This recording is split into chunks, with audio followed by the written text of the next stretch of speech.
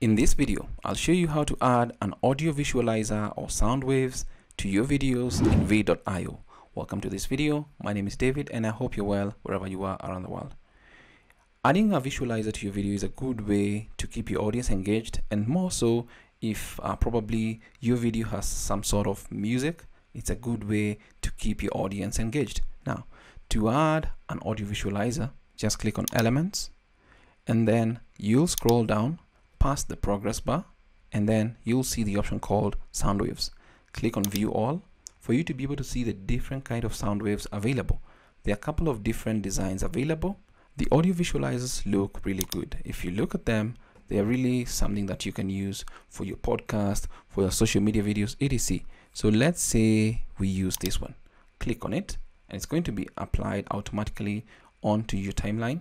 Just click on Fit so that you see it's applied everywhere, and then we can just play. Welcome back to my YouTube. So you see how it goes? It goes with my voice. Now I'll try and change the positioning. Sorry about that. I'll need to go back to the elements. I want the sound wave. Click on that. This is what I want to change its positioning. Just get a hold of it and bring it up to where you want it to be.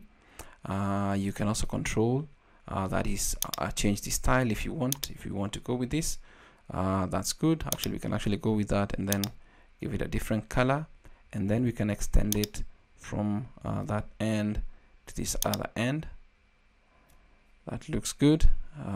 And then you can set the minimum decibels -120 to the maximum decibels -120, so that is more or less the bounds, the least and the highest that it goes to. And then you can set the duration that you want for that. So if you wanted this particular audio wave or visualizer effect to be, just hover over this section or just move this particular playhead to where you want it to be and then click on this particular timer.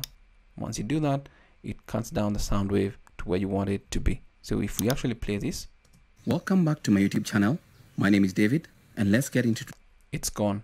But it's a good way, especially if you can actually use what is suited for your videos. Let's see if it was this particular one. Let's see how it looks like, and then you can adjust the positioning where you want it to be. You can also even change the color to be, maybe, let's say, go with white. Looks a little bit better for that particular background. My YouTube channel. My name is David, and it looks really good. But simply put, that is how you can add a visualizer effect to your videos in Veed.io. I hope this tutorial is of value to you, and thank you so much for watching.